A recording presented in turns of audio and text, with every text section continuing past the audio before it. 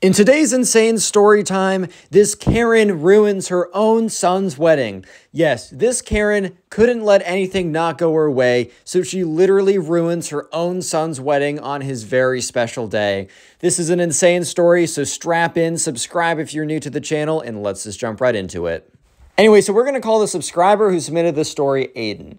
So anyways, Aiden was in his late 20s. And he met this girl who we're going to call Caroline, right? And they got along really well. However, Aiden had a very complicated, to say the least, relationship with his mother as, you know, I don't know, just like growing up, it was always like a little tense or whatever. And his mom was admittedly a Karen, right? Definitely base definition of a Karen. So anyways, this was another example of her being a big Karen because she was like, just disapproving of Caroline for really no good reason. Like, it wasn't like Caroline was, you know, not doing anything and super unmotivated or really mean or had some kind of legitimate reason why the mom would be a little bit, I don't know, defensive. I think as a parent, you should kind of chill out when it comes to telling your kids who they should marry. But I can at least understand if, like, your child is going to marry someone that you see a bajillion red flags and you know that they're just young, dumb, and in love, and, like, you don't want them to make life-changing decisions, especially when you get married. Officially, it's like 50% of your income. It's a big deal to get married. However, there was literally nothing wrong with Caroline. She was, like, the most normal girl ever, dude. But for some reason, you know, the subscriber's Karen's mom, just would never let go of the fact that she's like, oh, you can't marry that girl. You can't marry that girl. You can't marry that girl again and again and again and again. It was getting kind of annoying. So yeah, anyways, eventually Aiden does propose to this girl. It's a whole thing or whatever. So Aiden's mom and dad are separate. They separated. Aiden's dad is like, hey, yo, bro, I can't take this Karen anymore, dude. I'm out of here. So he was really happy. Caroline's parents were really happy. Aiden's cousins, his aunt, uncle, everyone else in both of their families was super excited because they knew how good they were for each other, except one individual. And I bet you guys can get I bet you guys can guess which individual was not so happy of Aiden and Caroline getting married. If you guessed the Karen, then you are, yes, correct. Yeah, so anyways, right, Aiden eventually, he doesn't tell his mom right away because he's like, oh, God. I already know how she's going to react to this. I already know how she's going to act. I know she's going to be like, I don't give you permission, and as your mom, I'm not going to let you do this. You're going to ruin your life, whatever, right? A lot of stuff. And here's the thing. Aiden's a grown freaking man, and it wasn't like his mom was like funding his entire life too. He was 100% independent, but he just kind of believed that, you know, family's like one of the only, like, if everything in the world gets reduced like down to nothing, like you lose all your friends, a lot of times, like, family may or may not be the only thing you have left. So Aiden really put in the effort to stay in touch with everybody in his family. His, you know, his mom, his dad, everyone. Even if some family members, aka the mom, was a little bit of a Karen all the time. So eventually he calls up his mom. He's like, hey, Mom, I want to let you know that I proposed to Caroline. And she's like, you need to undo that right now. You're not allowed to get married to that woman. I forbid it. And like, bro, I don't know. I don't know what you're trying to do here. Like, your son is completely independent. You really think he's just not going to marry this girl that he's basically madly in love with and just, it would be a great marriage, right? Just because you forbid it? What are you going to do? Cut the funding, which he has none of? Like, what are you going to do? Like, show up to his house with a crowbar? Like, bro, what are you trying to do right now? So, yeah, I don't really know what the Karen is thinking, but at this point, Aiden kind of saw that coming, so he's like, yeah, okay, I'll talk to you later, Mom, bye, and hangs up the phone. Because he just kind of needed to tell, like, he just needed to tell, right? He just needed to tell her and stuff like that or whatever. Yeah, so anyways, almost right away, everyone else in the family started to plan the wedding because I don't know if you guys know, but weddings are a really big deal, and at least it takes a lot of planning. Like, even if you want to have a really low-key wedding and just invite a few people, there's still so much money in planning and headache that goes into it. So thankfully, everyone else in the family was trying to help out. That is, of course, the Karen mother was not. Apparently, or at least Aiden's dad told Aiden that his Karen mom was trying to, at every single point, throw like some kind of problem in, like try and make things more difficult, try and literally sabotage the wedding from ever happening. However, the wedding does happen. So when it's time to give out invitations, you know, Aiden calls up his mom individually. He's like, look, I know you aren't approving of this wedding. I know you're not approving of the marriage, but at the end of the day, you're my mom. so I am extending an invitation for you to come. And she's like, oh, what day is it? She knew what day it was, but she still said that anyways. He's like, August 28th. And she's like, I don't know if I can make that. I am very busy. And Aiden, in the back of his head, is like, oh, please don't show up, bro. Like, I'm not trying to have you here anyways. Like, it was literally a courtesy, dude. Like, I'm extending that as a courtesy. I really don't want you here, man. Like, do what you want to do. Don't show up if you don't want to show up. That's 100% cool with me. But she was really just bluffing, trying to just show him that, like, oh, she doesn't approve of it, all that kind of stuff, right? So, yeah, sure enough, she does show up. So let's skip ahead to the wedding. Many months later, it is eventually time for the wedding. Things are going really well, and if you don't know, in some weddings, there is something called a rehearsal dinner, and that is the dinner you have before the actual wedding. So you get all the guests together, whatever, lots of fun. And the rehearsal dinner was happening at this place that was near where the wedding was happening. So anyways, Aiden, Caroline, everyone else in the family, they show up. It's really great mood. It's just like the vibes are immaculate, bro. I mean, two people are getting married. They're in love, man. Life is good. Well, the vibes were good, I should say. I got to clarify that the vibes did not stay good forever. Because sure enough, the Karen makes her presence very clear. So she walks in and she just she kind of has this aura, this kind of energy of like disapproval, anger, I'm upset, all that kind of stuff, right? And it completely clashed with everyone else's jolly, nice, like, love is in the air, this is so exciting type energy. We're about to have a good dinner, good food, whatever. It totally clashed with that, bro. So yeah, sure enough, the Karen just sits down and is like, meh, meh, meh, meh. And they're all just kind of like looking at her. And she just starts sighing really loud. And Aiden looks over and he kind of placed his mom kind of far down, away from him and Caroline. And I mean, she was maybe upset about that, but bro, I really don't blame him. I mean, his mom is low-key a loose cannon. I don't know. If she's trying to, sabotage the wedding, which she already was, and spoiler, she really tries and basically does, that, he doesn't want her to sit right next to him and his bride. I don't know. But she apparently was huffing, puffing, grunting, being really annoying, right? Eventually, the menus are served. So basically, a waiter comes around and gives everyone a menu. And the Karen looks over the menu, and she starts making a big fuss, nothing on here appeals to me. This all looks terrible. I don't want any of this. Just saying super Karen stuff. And bro, it was a really good menu with a lot of options. Normally at weddings, dude, I'm gonna be honest, you get one option, you get one or two options, meat option or a vegetarian option, or you eat nothing and have a glass of water. Those are literally your options, dude. But this one was 4 to 5 different meals on there. It really covered the range. There's a vegetarian option, chicken, steak, pasta. And it wasn't super exotic where maybe it would make sense that the Karen was not used to that kind of stuff. It was very just basic food, bro. It was very just standard, but it was really good. It was just standard food that was very simple, something that everyone would like. However, it's just done really well. Yeah. So anyways, Aiden kind of notices this and is just oh God. He kind of turns to Caroline yep, we're going to have to deal with a lot of this. Just be prepared. This is really annoying, but whatever. And so sure enough, the Karen is having a whole fuss when the waiter comes over. She demands a really complex order, a really complicated, difficult order or something like that. And, the waiter's okay, we can try and do that, but, our kitchen isn't really prepared because the kitchen was prepared to serve these types of meals for the wedding. However, they still went out of their way to make sure that everyone was satisfied, that everyone was happy. So sure enough, Karen got what she wanted, bro. The Karen got what she wanted. Whether that was best for everyone or not, it doesn't really matter in the Karen's world, bro. As long as she's winning, then that's all that matters. So yeah, the rest of the dinner was okay. I mean, actually, I should say the dinner was great. It was just the fact that the Karen mom was there that was completely I don't know, not ruining everything, but really just putting a damper. Thankfully, though, Aiden and Caroline, they were sitting on the opposite side of a really, really, really, really long table. So they didn't have to deal with most of the Karen's shenanigans, nonsense, etc., right? They didn't have to deal with most of that, which is really nice. And yeah, shenanigans. I'm not going to make that the secret word, don't worry. I don't even think I can spell that. But anyways, right, so the Karen is sitting at the end of the table.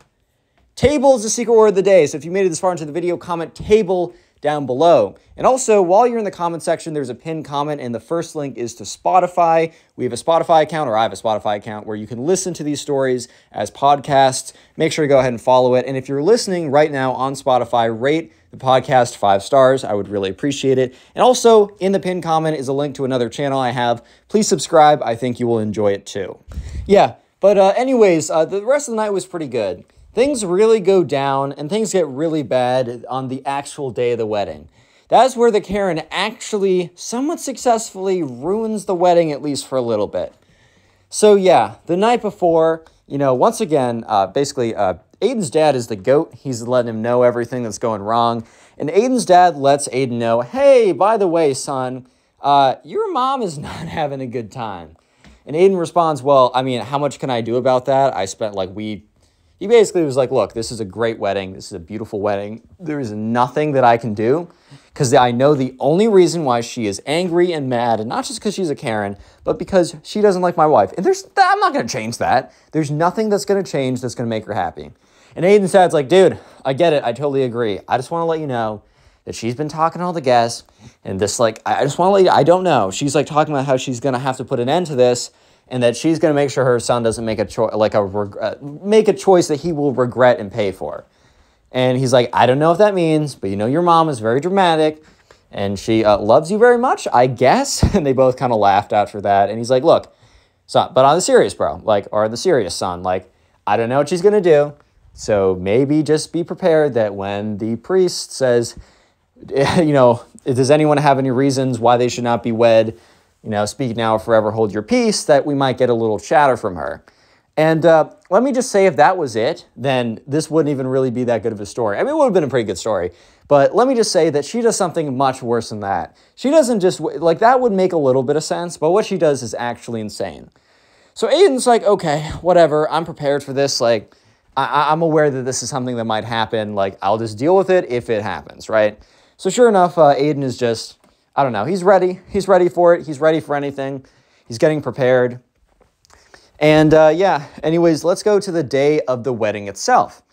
So the day of the wedding itself, it's they wake up pretty early, because I don't know if you guys can relate to this, but I don't know, when I'm really nervous / excited, because being nervous and excited is very similar emotion actually. But when I'm really nervous or excited for something, I just can't sleep the night before. Or not even I can't sleep, but I just get up really early. Whenever I have a massive exam and I'm worried about it, it doesn't matter if I get 6 hours, 10 hours, or 1 hour of sleep, I will wake up super early. I can't really sleep late that much, which is good on major exam days. But so anyways, Aiden and his wife are up right away. Yeah, but anyways, right, so the day of, they get there, they're ready, and okay, so this was a pretty big event, meaning that they had a lot of people coming. And so just for future reference for later on in the story, I want to let you know that they hired a security guard. Just for precaution's sake.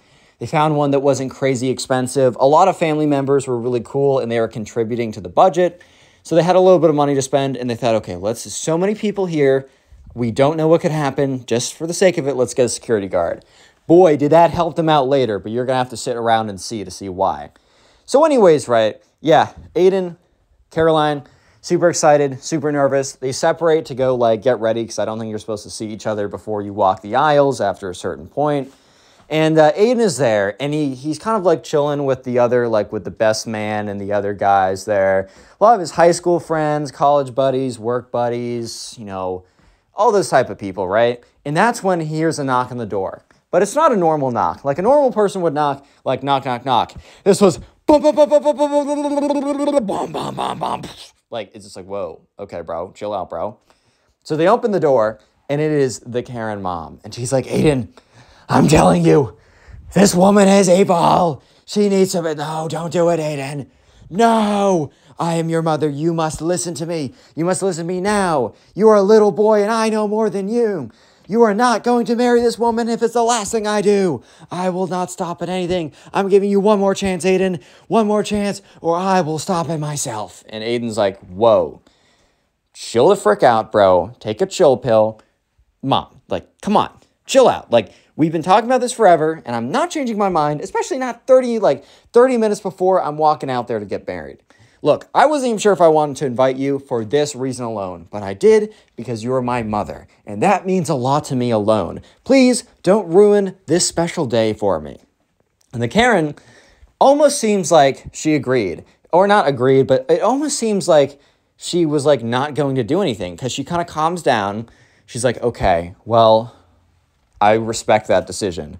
And she walks out. So normally most people think, oh, well, bet, like she actually is going to like chill out for once, but no. No. Yeah, so let's go to the actual, like the wedding ceremony itself.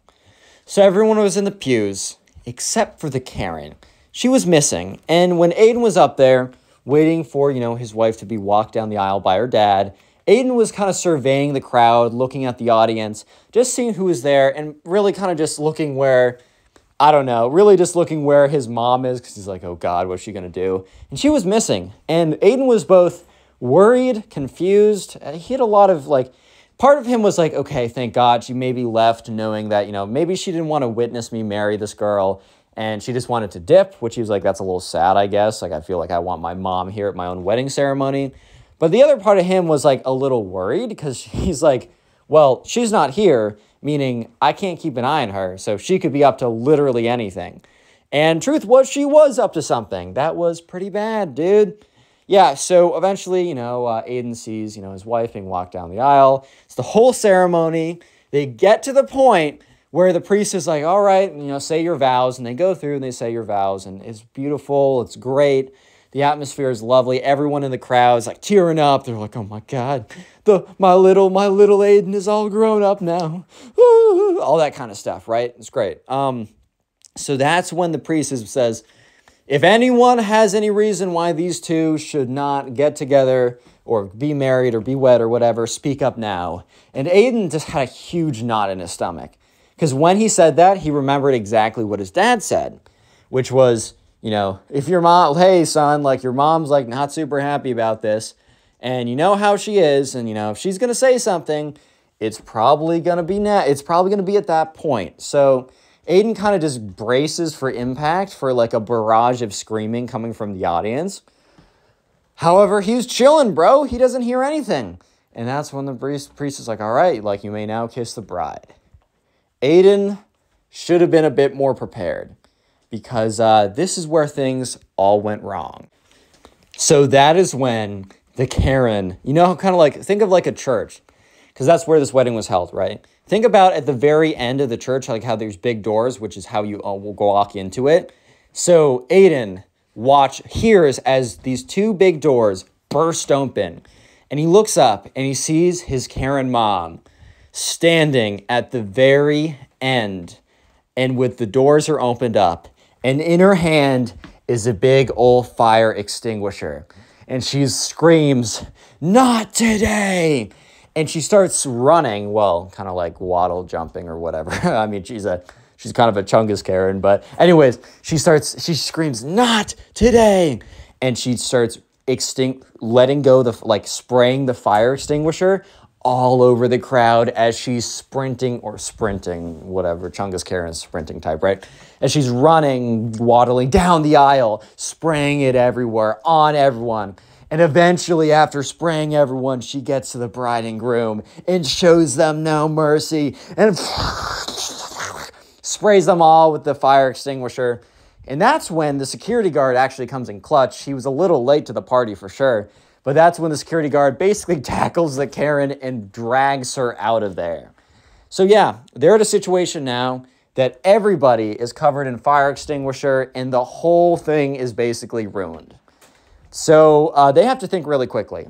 So almost immediately, Aiden gets the microphone and says, hey everyone, so that's my mom. And they all kind of laugh a little nervously, a little awkwardly, whatever, right? So they all laugh about it and he says, look, we're just going to finish this wedding ceremony. Some people don't want us to be together, but we're not going to let that keep us apart, right? And he looks at, Caroline, she kind of smiles at him. And it's one of those situations where it's like, it doesn't have to be perfect, and being sprayed by a fire extinguisher by a crazy Karen is definitely not the definition of perfect in everyone's book. But sometimes imperfect stuff is just how it is. And, kind of how it was actually quite a beautiful moment after that. It was almost as if the Karen made the ceremony even more touching, because it could have been totally ruined at that point. They could have just been like, screw this or whatever, we'll just do it later. But no, they finished up the wedding ceremony and they walked down the aisle covered in like just fire extinguisher, and everyone burst out in applause and whatever. And they're walking out of the church covered in fire extinguisher, and there's some passerby people that were looking like, hey, bro, what? It's a little sus over there, because everyone's covered in white foam. It's like, oh, bro, what? And eventually they get into their car. The whole thing's ruined, right? A fire extinguisher everywhere. But they couldn't care less, because they're about to start a new chapter of their life.